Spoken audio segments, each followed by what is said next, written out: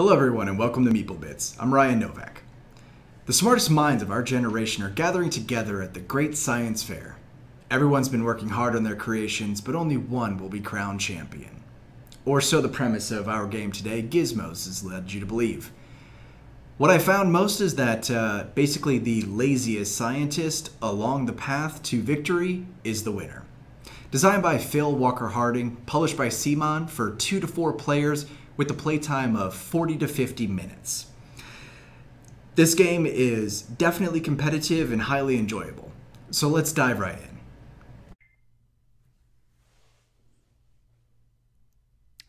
And welcome back, guys. We've set up a game of Gizmos, and I'll go through that setup in just a moment, for 3 players for this demonstration. To begin, you're going to deal out everyone a player board or tableau, and one of these starting Gizmo cards, which are indicated with the 0 and the file icons. They're in gray color, so they're separated from everything else on the board. When playing, there's 4 types of energy to acquire. You've got your black types of energy, which is represented by battery. You have yellow, which is represented for electricity. You have red, which is heat. And finally, blue, which is atomic. These are the 4 energy types that you're going to be collecting throughout the game. The winning condition is the first player that triggers the end game event of either acquiring 16 gizmos or 4 of the tier 3 gizmos. I'll go into the tiers in just a moment. Looking at your tableau, there's 6 different areas: upgrade, converters, file, pick, build, research, each of them doing a specific action. Gizmos is played, as I mentioned, over the rounds up to either a player reaching 16 total built gizmos or 4 tier 3 gizmos. On your turn, you will take 1 action. Any of those 1 actions are indicated on your tableau in white. The goal of the game is to take your 1 action wisely that can hopefully trigger other events throughout the game. Over on the left, you'll notice some iconography. 1, which is a 5 represented with hands holding an orb, which indicates how many total energies can be held inside of your circular energy device. I think they're called storage rings. 1 is your amount of files that you can have archived, and 3 is the amount of cards you may research using the research action, as indicated here. During your turn, if you file a card, you're going to either choose a face-up gizmo from the display area and add it to your archive. Your archive is just your hand off to the side. Or basically that's actually all you're going to do. Sorry about that. So you're going to choose a face-up card and then put it to the side of the display area. Action 2 that you could choose is pick. That allow you to take 1 energy from the 6 available energies on the row, not from the bucket. Build. You're going to choose a face-up gizmo from the display area, represented here, or from your archive. You're going to spend the energy indicated to build it, and then that becomes an active gizmo in your tableau. Example. On my turn, if I were to select this to build, I would need 1 yellow marble to build this gizmo. As indicated in the upper left of this card, it's going to be activated here in my build section. Also, as indicated, whenever I then build a blue gizmo, I will receive 1 additional victory point. And this gizmo is worth 1 victory point at the game's end. Each player will take 1 action on their turn and hopefully chain together by collecting many gizmos the ability to do more than 1 thing or chain together with that 1 action. So order of operations is going to be important. So let's go ahead and get started. That's the game in a nutshell. You get one, oh, sorry, I actually didn't address the other research or converters. So the other action that you can do is research. Draw a card from any one of these 3 face-down decks. You're going to choose the number as indicated on your tableau, starting with 3. And then you're going to either choose one to build or to file away. Remember, when you file that card, it does trigger this file action. So if I were to research and then archive it or file that card away, anything triggered inside of here, as indicated on your starting card, when you file away a card, you're going to pick a random. This black bar indicated by a question mark means that I'm going to take from the bucket here. And then converters. Converters are found throughout the game, and let's see, do we have any out initially? Yes, we do. Here's one converter. So if we were to acquire this and build it, this will basically say that what we can do is we can build, we'll be able to convert 1 red heat into 2. So having 1 red marble gets to act as having 2 red marbles for whatever I'm building on that turn. And that does it. Every player gets 1 action per turn, and the first player to reach either 16 total gizmos, including your starting gizmo, or 4 of the tier 3 gizmos, as represented with a brown background as opposed to the gray on the rest, will trigger the end game. Every player will have an equal number of turns, so the first player, if they trigger the event, players that follow will get 1 additional turn to try to do a mad dash for victory points. If the last player triggers the end game event, then the game ends immediately. Then you'll count up your victory points. Whoever has the most victory points is declared the science champion or the winner. So let's go ahead and dive into a couple of quick rounds so that we can see how it's played. This brown tableau indicates that this is the first player. This player I'll play as myself. Oftentimes, I like to jump out with the strategy of file. So I like to scan the area and see if there's anything that I want to file. The reason being is, oftentimes I'll risk the additional action for taking a card and then hope that I can get a good random out of the bucket. So looking at usually the tier 1 to begin, I'm going to say, I like that additional file action because it'll allow me to trigger some other stuff on a subsequent turn. So I'm going to go ahead and take this one. So I'm going to select this as my file action, putting it off to the side and archiving it away. Immediately, you're going to draw 1 additional card, putting it out here into the middle. And then for my action, I'm going to draw 1 random. And that's my random. I got a yellow. Not what I was hoping to get because, as you guys saw, the card that I had selected was a blue. So player 2 is going to take their turn. On their turn, you know what? They're going to be a little less risky. They're going to go ahead and take a black one from the, they're going to do a pick action. They're going to pick the black from the row. Let me go ahead and bring this over here. They're going to pick that one and put it into their energy storage ring. And that's their turn. Player 3, they're feeling a little less adventurous as well. They're going to do the same thing. They're going to take the red from here and drop it over in their energy ring. Now it's back to my turn. Okay. As you guys saw, I archived the card that I can't yet use. So I can either, well, really it's my only thing to do is to pick or build. I can really only pick or build this black one, which isn't so bad for me because, oh, sorry, I have a yellow one. Black is the player 2. So I'm going to actually go ahead and build this card on my turn. So I'm going to take it, I'm going to build it. I'm going to pay its 1 energy cost to the pool. And then we are going to go ahead and put it where it belongs, which is in the build category. Now on future turns, if I build any blues, which does help me out because I have a blue sitting in my archive, I'll be able to take 1 additional victory point.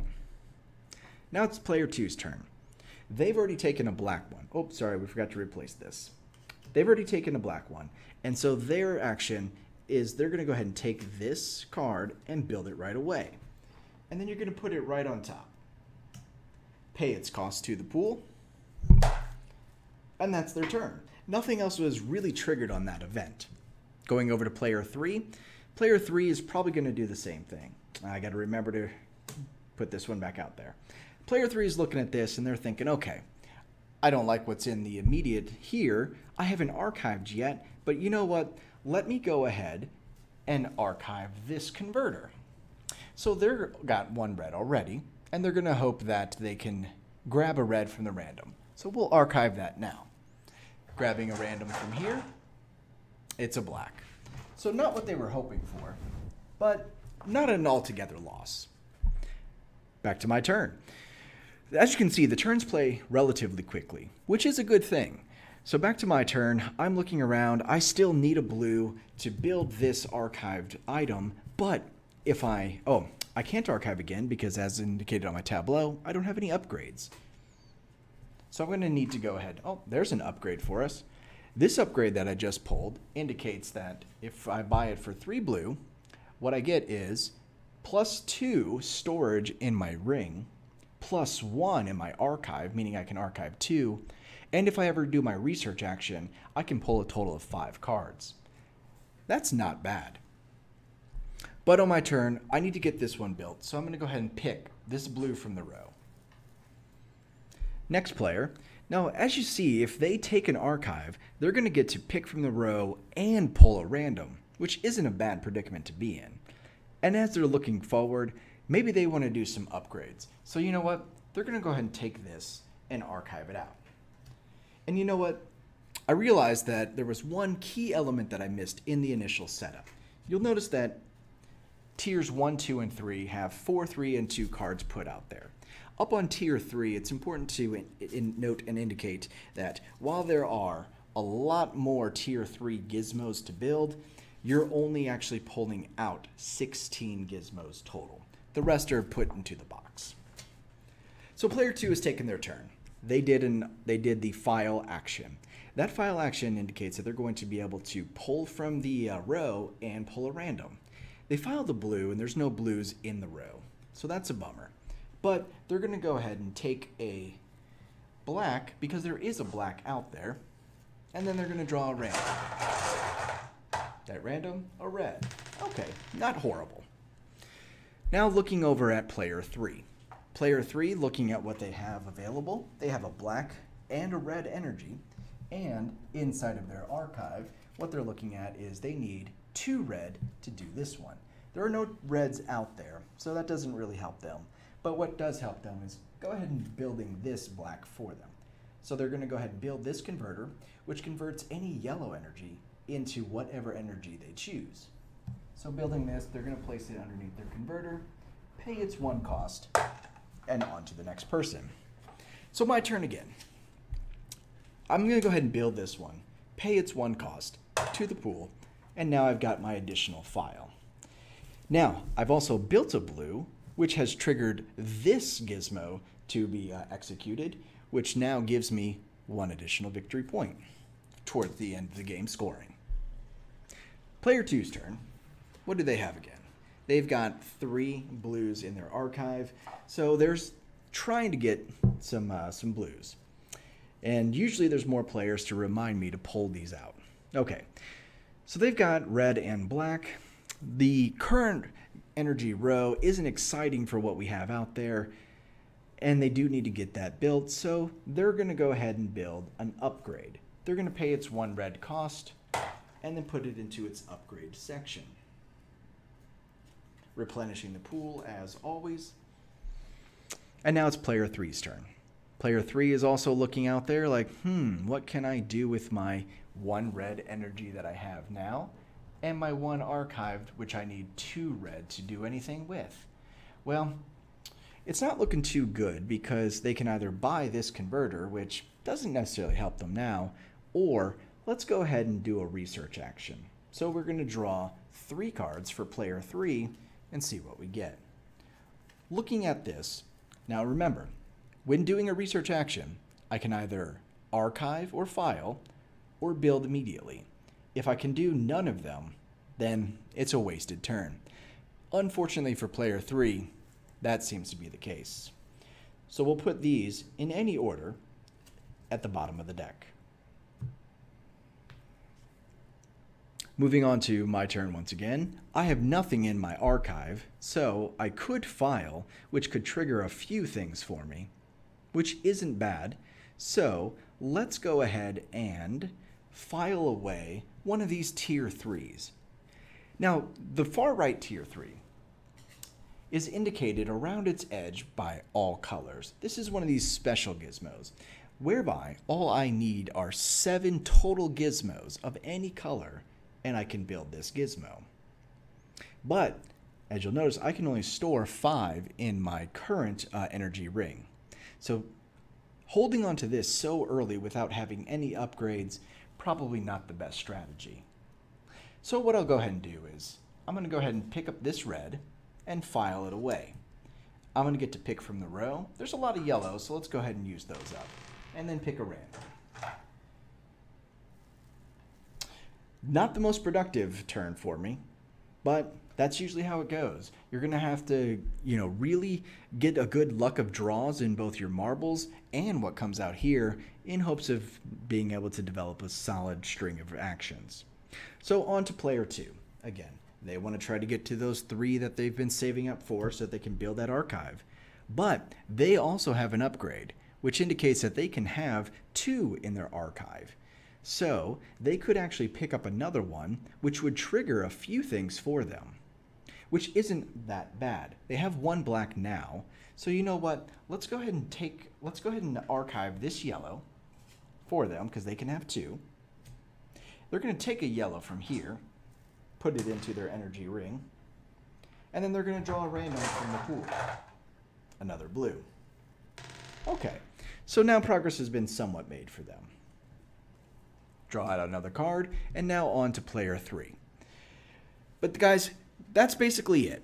That's how you play Gizmos. Round and round it goes, one action, hoping to chain together many more actions so that you can get the most bang for your buck on your turn. Alright guys, that's Gizmos. I really hope you enjoyed the playthrough, or the, how to play video. More to come. I'm going to try to clean them up a little bit more. So the things that I really like about Gizmos is that every turn plays quickly. You get one action, you got to keep moving. There's a good amount of variety with the Gizmos that come out. I think there's over 100, which is really cool. And the replayability is definitely there because as you saw through that, again, random setup, unscripted, there's there's randomness to it that adds to replayability, not necessarily in a frustrating way, but into definitely a fun way, because you never know what energy types are going to be in the row for you to grab. You never know which gizmos are going to come out, and most importantly, you don't know which gizmos are actually going to come out in the tier 3, and that becomes really important as you get closer to game's end. So I guess really one of my gripes about the game is probably just the marble dispenser. It's really flimsy and kind of it's made of cardboard that you have to assemble and disassemble. Camel Up is one that had a cool kind of dice roller that was made in a similar fashion, but also that wore down. They did a reprint of that one and had a very cool, I guess, plastic mold for the dice dispenser.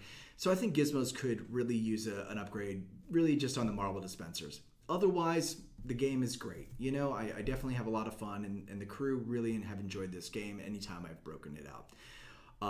So yeah, those are my thoughts, guys. Any questions, leave them in the comments.